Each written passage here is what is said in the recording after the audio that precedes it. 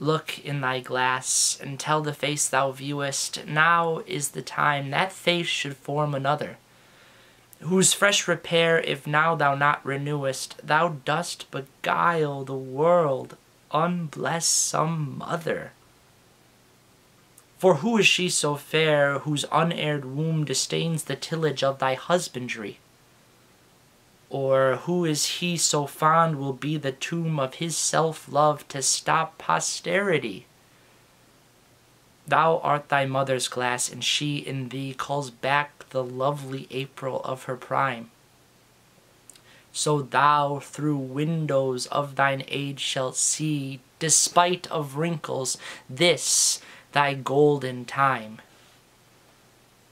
But if thou live, remember not to be, die single, and thine image dies with thee.